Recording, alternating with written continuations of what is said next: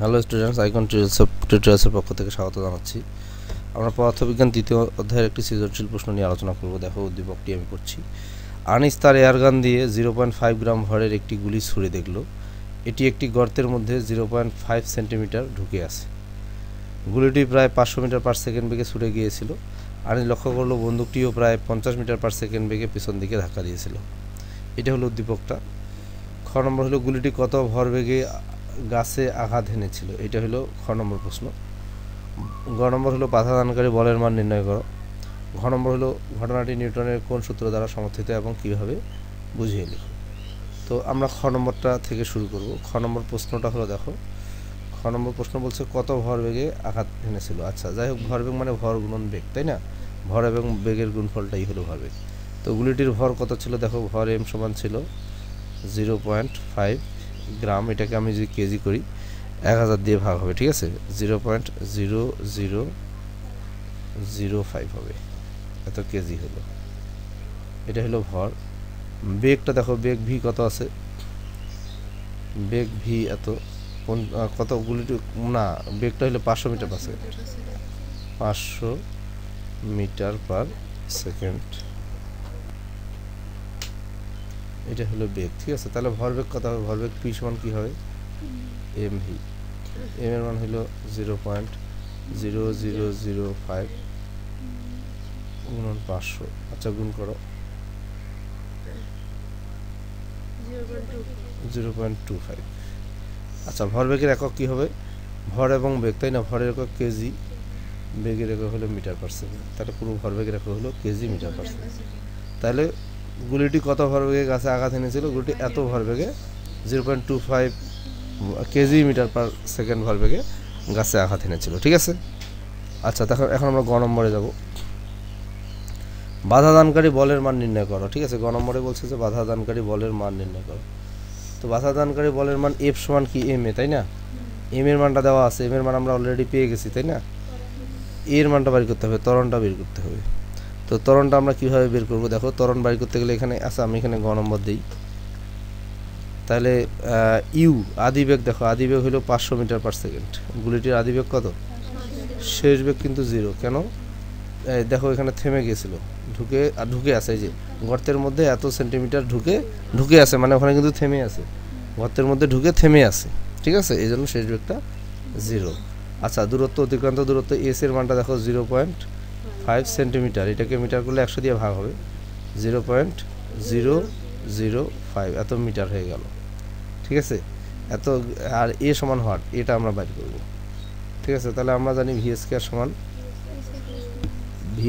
সমান কত? You square plus 2as। ভির মান কত? 0 স্কয়ার। ইউ এর মান কত? 500। আর 2as এর মান কত? 0.005। তাহলে কত হয় দেখো? 0। 500-এর উপরে স্কয়ার হলে কত হয়? 25 দিয়ে 4টা শূন্য দিই। আচ্ছা, 2 দিয়ে এটাকে গুণ করো, 0.01 এইটা হবে, ঠিক আছে? এখানে পক্ষান্তর করি, -0.01 এ সমান এইটা হলো। তাহলে এ সমান কত হইল? এইটা উপরে গেল, -0.01টা নিচে আসলো। তাহলে এ সমান কত হবে?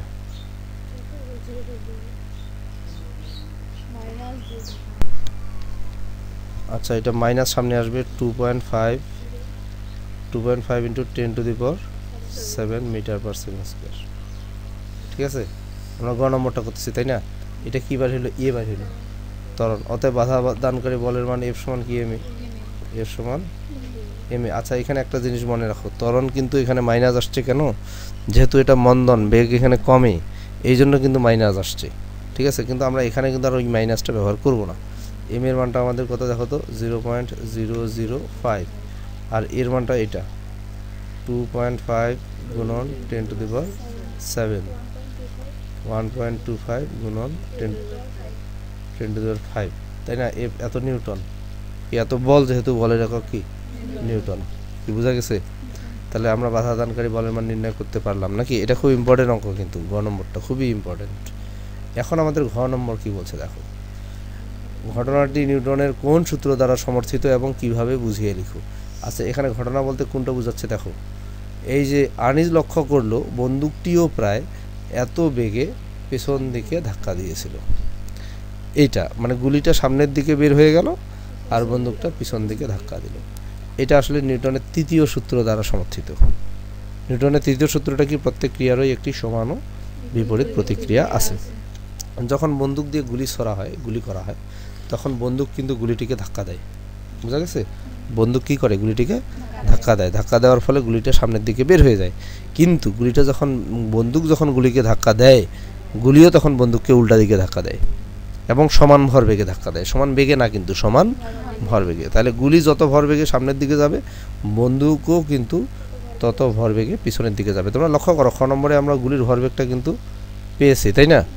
এখন বন্দুকের ভরবেগটা কত দেখো, বন্দুকের ভরবেগটা আমরা ঘ নম্বরে যদি বন্দুকের ভরবেগটা বের করি তাহলে দেখবা যে দুইটার ভরবেগ কিন্তু সমান হবে। ঠিক আছে, বন্দুকের ভরটা কত, বন্দুকের ভর কি দেওয়া আছে প্রশ্নে আমাদের?